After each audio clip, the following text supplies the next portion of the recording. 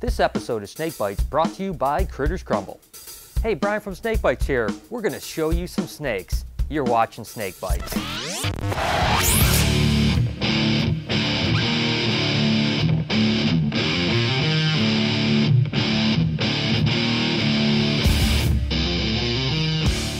Every day I get tons of requests for animals, and we've done animal request shows before, but we think we're going to revisit it every couple months just to go ahead and show you guys what we have going on and go ahead and answer your requests for specific animals. So if you ever want to see something in the show, make sure to comment down below or hit me up at Twitter at SnakeBytesTV. I'm going to start out with the Super Lorry Ball. Now this is an awesome project that we've been developing for quite some time. Why is it called a Super Lorry Ball? Well, let me tell you, we actually were importing baby captive hatch baby ball pythons out of West Africa, and Lori picked out a couple kind of unusual looking animals and we tagged them Lorry balls, and to be honest with you, we kind of made fun of her about it, and over time she proved us wrong because they produce some awesome looking snakes.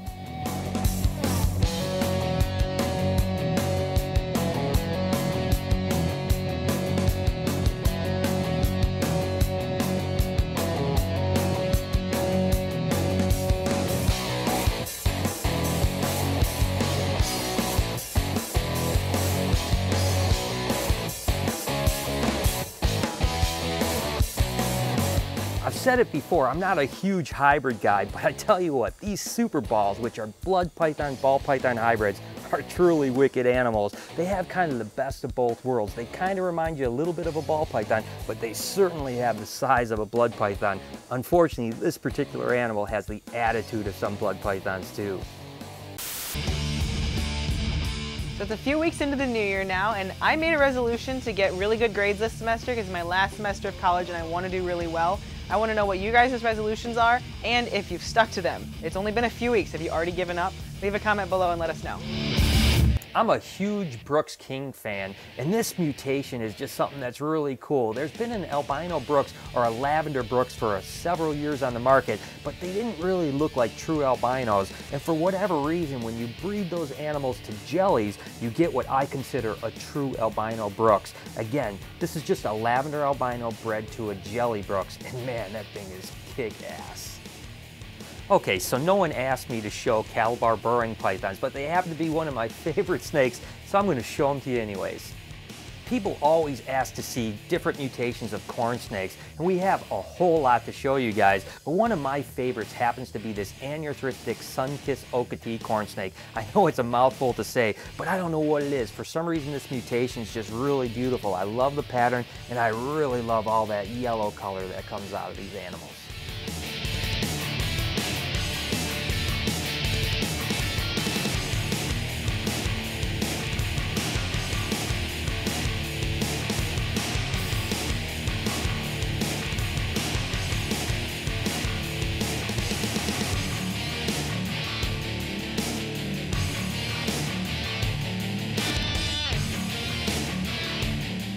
Lavender albino ball pythons are certainly not the cutting edge project they used to be, but it's amazing how many people request lavender albino ball pythons. So here's one of my beautiful girls. I hope she's going to produce some really cool offspring this year. We have several projects that could be really cool, but again, a lavender albino is just awesome in its own right.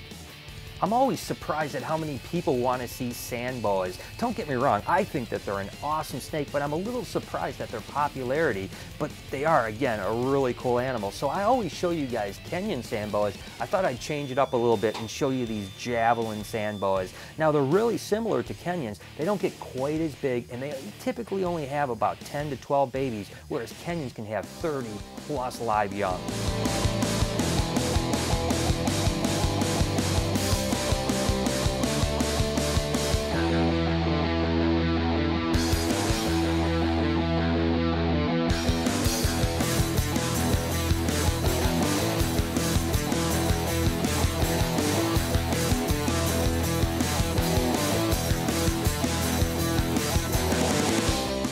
One last animal as a parting shot. This is actually a sunset Indian sand boas, and unlike the normal Indian sand boas, they typically retain most of their color into adulthood. Hey, we're going to try to revisit this every couple months and show you guys the animals that you request, so make sure to comment down below or hit me up on Twitter at SnakeBytesTV.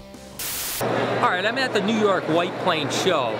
The interesting thing is there's a lot of really awesome animals, but there's actually rumors of an imposter Brian Barczyk. I want to get down to the bottom of this. I'm Brian Barczyk, and we're here at the New York Metro Reptile Expo. It's going to be a great day. You're watching Snake Bites. See, we use a stunt double on the show so that I don't get bit. Let me see you go like this. Take the wig off. There's no wig. This is all natural. I put berries and juices in this every day to keep it fresh. I'm Brian Barczyk. I do it right. What's your corn snake's name going to be? I don't know. I think you should call your corn snake Brian Barczyk. Have you ever seen Bigfoot? No. I have. Excellent. You get a Bigfoot discount. Brian Barczyk loves Bigfoot, and Brian Barczyk loves people who love Bigfoot too. Do you watch SnakeBytesTV? Yeah. I'm the star of SnakeBytesTV. Did you know that? Yeah. Are you excited to meet me? I'm excited to meet me, so of course you should be excited to meet me too. Check out the ball python. Brent. Just a ball python. Isn't it cool? Yeah. Now, that's a very expensive ball python, so don't drop it or Brian Barczyk will have to jump the table. Yeah. Okay. Do you like ball pythons? Yeah, we have one. Yeah, Very cool. How many do you have? one. Well, ball pythons are really interesting snakes, but you should let your mom know that she needs to buy you more.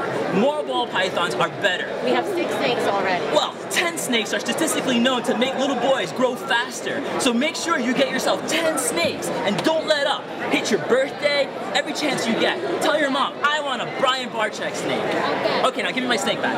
What? Man, I gotta figure out what the hell's going on at my booth. Did you see this? Josh! What the hell's going on, man? What's up? Who is this freaking guy? I thought it was you. Me, I'm freaking right here. Who's this guy at my booth selling snakes? In the next 5 minutes, you have to buy them because I'm Brian Barczyk. So we're going crazy? $50. Take them right now. You know what? Take the whole case. It's okay. It's all yours. Who the hell are you? Oh, I'm Brian Barczyk. Wait, I'm Brian, wait, hold on. But wait, I am Brian Barczyk. I like Bigfoot and balls and everything. It is really me. It's Brian. So it's the 4th and last week of the Kritter Crumbles small animal and reptile bedding giveaway. That's right, you can still win 3 months supply of bedding. Last week it was a random drawing and this is who won. So make sure to check your inbox. This week it's going to be about the coolest promoter of this contest. That means that you have to like the Kritter Crumbles and Snake Bites fan page and blow up your friends' Facebook pages or Twitter accounts of how cool this is, and we're going to pick the person that promotes it the best. We appreciate you guys entering. For this week's Comment of the Week, the question was, what do you want for Christmas? And Octo said, my perfect Christmas gift would be for reptiles to become legal up here in Norway. I know plenty people who want them, some who happen to be on the other side of the law. That would be perfect. Anywho, God Jul alle sammen. Merry Christmas, everyone. Yeah, being an animal lover, I can't believe there's a law in Norway like that. It's just completely stupid, and I hope it does get changed. Hey, we're right in the middle of the breeding season with all the ball pythons, so I want you guys to check out a really cool website that has a lot of pictures. It's ballpythons.net. It's a really cool place. Until next time, you've been watching Snake Bites.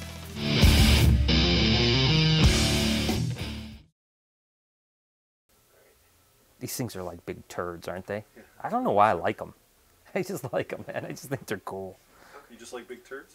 I just obviously like big turds. I love turds.